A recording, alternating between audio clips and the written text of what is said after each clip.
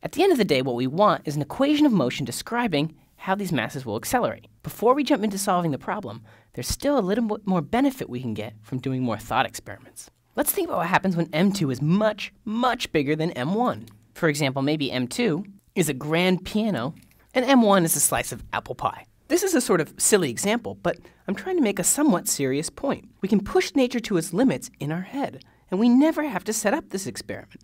We just have to think, what's going to happen? Well, we already know that when M2 is greater than M1, the system accelerates clockwise, of course. The piano pulls more than the pie, of course. In fact, when M2 is so much bigger than M1, we can even estimate its acceleration. So in this situation, I want you to tell me, what do you think is the best estimate for how quickly this piano will accelerate downwards, and therefore how quickly the pie will accelerate upwards? Is it 10, 5, 2, or 1 meter per second squared? And I want you to remember that a free-falling object accelerates downwards at 10 meters per second squared.